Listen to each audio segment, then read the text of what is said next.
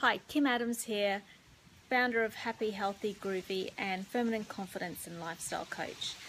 I'm just recording this quick video today as a way of just talking a little bit about the idea of confidence.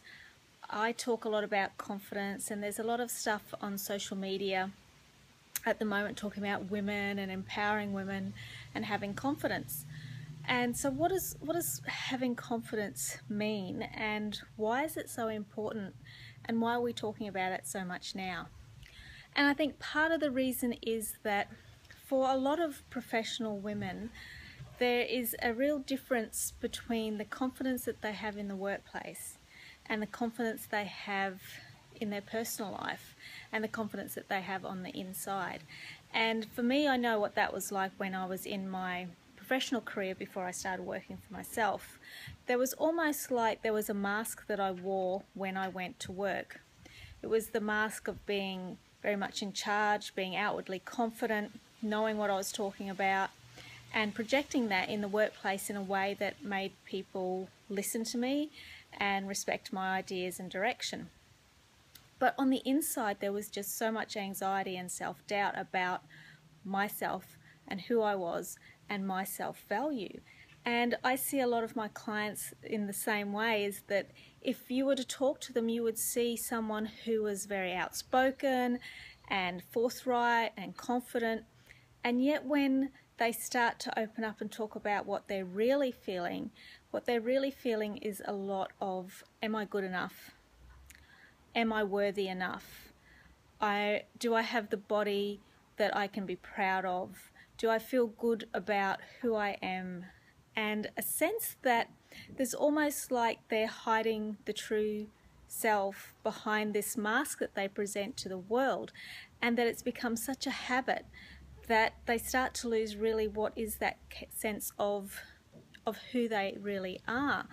And once we start to move into our late 30s and our 40s, it starts to be something that comes up as a question of, I feel almost disconnected from what I'm presenting to the world and who I really am, but I'm not really sure who I am anymore and where my value sits, because I've created this whole professional life that situates my value in what I do and say in the workplace that doesn't really correlate with who I feel on the inside. So to me, confidence is about really gaining that sense of knowing who you are and knowing what your authentic and true self is, and allowing that to shine wherever you are. And feeling that confidence is not about feeling better than anyone else. It's not about even feeling that you are the best, but it's about knowing that you are the best you that you are, and that you're unique, and it's okay to show those qualities. And I think the best thing about being confident in yourself is that when you are exuding that self-confidence and you can sit comfortably in who you are and present that wherever you are with whoever you're with, you give other people permission to be themselves. So your confidence in yourself allows other people to be their true selves. And I found this in the workplace when I started to really let a little bit more of the true me out just before I left my position. And it's funny how I didn't start to do that until I knew that I would be leaving. And so I started to just be me and allow more of my quirky, somewhat slightly hippie side out at work, and talking about mind body stuff with a lot of male bosses that I thought would just never get that.